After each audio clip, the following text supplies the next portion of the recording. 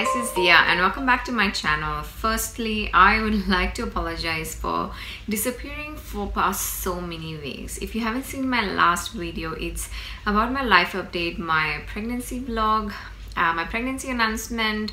So obviously now you guys know that I am pregnant. Currently I'm in my second trimester. So this video is going to be about my first trimester pregnancy symptoms, how I felt, and why didn't I vlogged. So let's get started. So my number one first trimester symptom was extreme exhaustion. It was so heightened that I would feel no energy at all in my body.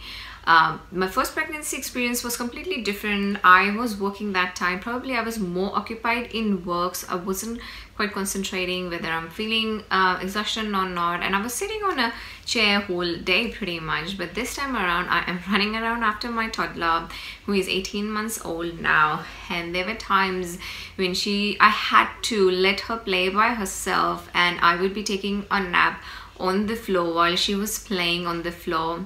So it's very different. This experience is very different than my first pregnancy.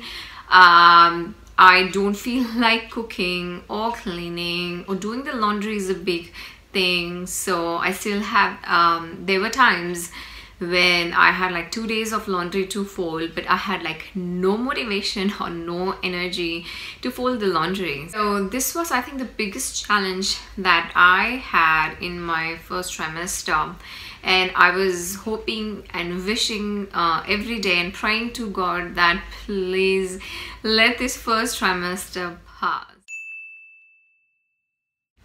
So my another pregnancy symptom, which was as worse as the exhaustion, was nausea. Now you want to feel happy when you're pregnant, but this nausea just don't let you be happy. You can't feel the happiness of being pregnant. I just wanted to get rid of nausea, and I just could not manage it this time. Most of course I wasn't mentally prepared. First pregnancy I was so mentally prepared. It was bad, it was very bad during my first pregnancy as well, but this pregnancy I was like just not mentally prepared. So I think it took the toll on me, and I just asked the doctor to write me a prescription medicine for managing nausea, which I took once a day. She told me I can take thrice a day, but my nausea was worse in the evening, so I had bad evening sickness. So I would just take one in the afternoon around 3 to 4ish, and then that would save me, literally that would save my evenings. So still it just didn't disappear. It was very much there, but it was manageable, and I could do some chores, I can look after my baby. So I think it was not bad. So when I found out initially that I'm pregnant, I think that was around week 6 or 7. That's when I started feeling food aversions. So sometimes I would like something, and the very next day I just don't want to see that food or fruit anymore. There were times when I literally craved for milk, and then the next day I was like no, I don't want to see milk or even smell of it. Though it doesn't smell, but I think during pregnancy your hormones are so high that you can smell everything. So yeah, I just didn't like milk at times, and at times I just loved it. I think it was my body was a bit confused. So now I am more leveled out, being in second trimester, what my cravings are. So I'll update you about my second trimester in my next video. This video is particularly about my first trimester. One funny thing, my biggest challenge, I would say, during my first trimester was to change my daughter's dirty nappies. Like, I literally took my husband's handkerchief, I would tie it on my face, apply some Vicks Vapor Rub on it, and then and only then I can actually change my daughter's dirty nappies. Otherwise I would puke. So yeah, that was, I think, the biggest challenge, and I would have exhaust fan on for like 15, 20 to 30 minutes during and after the changing process, because I don't know, I could smell poop everywhere. Like, even if it wasn't smelling, I would ask my husband, can you smell it? And he's like, no. And then I would actually. So yeah, that was one funny thing. And most challenging thing was to change the dirty diaper. One thing I'm really worried about in this pregnancy, and it's not just for the first trimester but for the entire pregnancy, is a couple of fibroids that I have, not in the uterus. It's not gonna hurt the baby or anything, but it's actually on the outside wall of the uterus.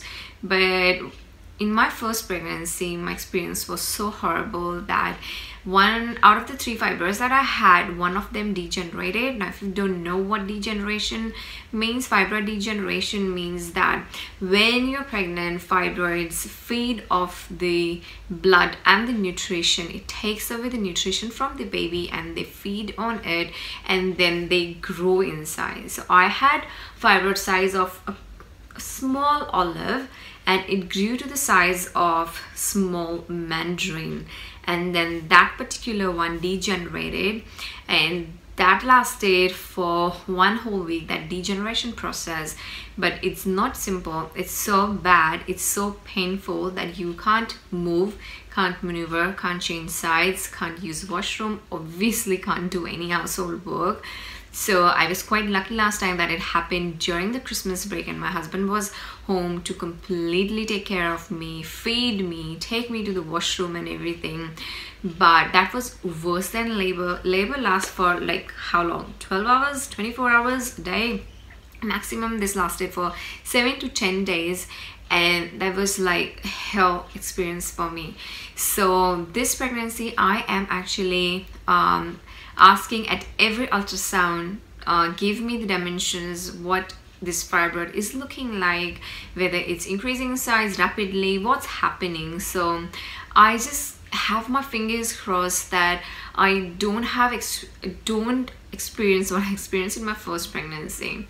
So if you guys are interested in knowing exactly how my pregnancy and labor was for my first pregnancy, do leave me the comments below and definitely do a video about it, because this fibroid was not only a complication that I had a couple more. So if I can share my experience and help somebody out there, I think I'll be more than happy to do that.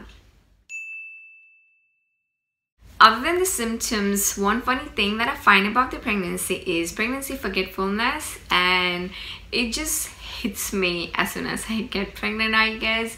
One funny incident that I want to share with you guys. Once I was trying to boil milk for my daughter. I never give her, I know milk is pasteurized and there's no need to boil it, but I think that's just Indian thing that you just boil milk and then you let it cool to the room temperature and then you give it to your baby. Anyways, so I was boiling milk and I was standing in front of the gas burner for like 10 minutes and then I was going crazy, why this is not boiling, why this is not boiling, and then I just went frustrated and I just got frustrated and I was like, what is happening to this milk? And then my husband sweetly comes in and say, please turn on the gas first. So yeah, that's a little funny thing that happened with me. So I was just standing there and for 10 minutes I just didn't even notice that I haven't turned the gas on. So yep, that's something silly that I did. So guys, I guess that's it about this vlog, and do let me know if you're interested in my second and third trimester vlogs, and I'll definitely do, and I will try to be more regular during my pregnancies because I planned so much. I was hoping and praying to God that God, please make me pregnant so that I can do so many pregnancy videos. I want to vlog this entire journey so that I can look back on it and I can actually see how I felt, how I looked, and how I was coping with the things. So yeah, but as soon as I got pregnant, I think I lost all the motivation and the energy to make videos. That was the last thing that that would come to my mind during my first trimester, because I was so exhausted. My daughter wakes up around 6:37 a.m. in the morning, and then she just likes to run around. She likes to go out in the park, out in the backyard, play. She is very much active. She just doesn't like to be home, so I have to keep running after her. By the time it was her nap time, I would be so exhausted that I would be asleep within seconds. So yeah, I am sorry, and I apologize for not making a lot of videos, and I don't know what's gonna happen in future as well, how many videos I'm gonna make, and I have a lot of plans, but hopefully I can stick to my plans and make heaps of them. So let's just wait and watch. And today obviously my daughter is not home, and I'm feeling very good. It's I think second trimester is the best honeymoon of your pregnancy, honeymoon period of your pregnancy, when you feel best, you look best, you have a lot of energy, you're not heavy, you're not nauseated, you're not exhausted. So I think I'm going through a very good time right now, and I'm enjoying my pregnancy, and I can't wait to see baby number 2. And more than that, I have started imagining that my daughter Dhyani and the baby number 2 will play with each other. Oh my god, that is the best feeling ever.